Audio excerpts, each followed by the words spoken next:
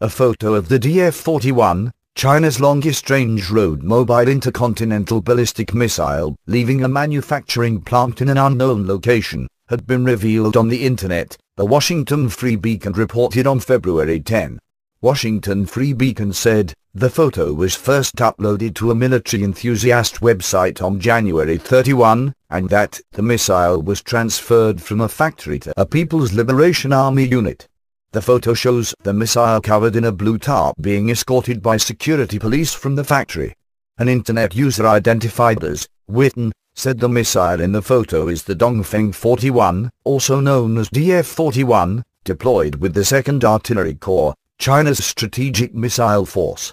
Some internet users on the website consider the DF-41 to be a Chinese version of the Russian RT-2 Topol ICBM, known in the West as the SS-27, with others claiming that DF-41 is more suitable for China's needs than the SS-27.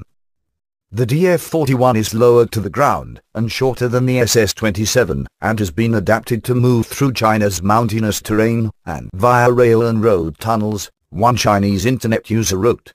The post also said, the lower ground profile allows the missile to move from tunnel to tunnel during the gap when satellites are out of range, a reference to China's 3,000 miles of underground nuclear tunnels and production facilities for the 2nd Artillery Corps, built to enable the PLA to prevent the United States from conducting targeted strikes that would take out its nuclear deterrent. Because of the missile's mobility, it is extremely difficult to be tracked by satellite.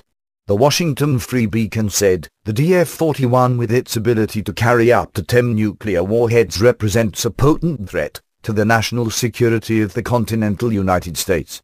The article also said that, the photo was uploaded only 2 weeks after the Washington Free Beacon reported the second test launch of the DF-41 conducted by the PLA on December 14.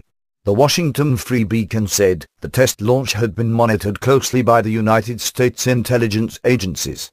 The missile was launched from the Wuzhai Missile Launch Center in northern China's Shaanxi province, according to the Pentagon. An earlier test was conducted on July 24, 2012. The DF-41 is believed to have a range of between 11,000–12,000 kilometers. The multiple independently targetable re-entry vehicles it carries would allow a single DF-41 to strike at